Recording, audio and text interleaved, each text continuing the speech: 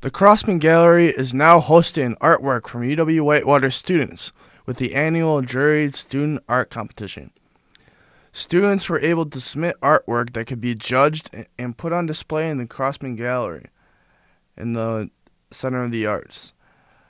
Students could submit any kind of artwork, such as painting, drawing, printmaking, sculpture, ceramics, metals, books, graphic design, electronic imagery, and photography.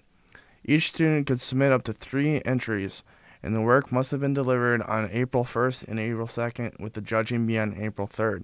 According to Michael Flanagan, an art professor on the UW-Whitewater campus, it's a nice event with over 100 students typically entering their work, and there are awards totaling over $1,000, which includes prizes and gift certificates that were awarded to the first, second, and third place winners, as well as honorable mention.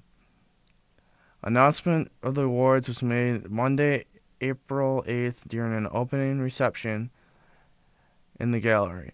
This year's juror was Colin Matthews, who was just recently a participant in the Just Seed exhibit at a conference in Milwaukee.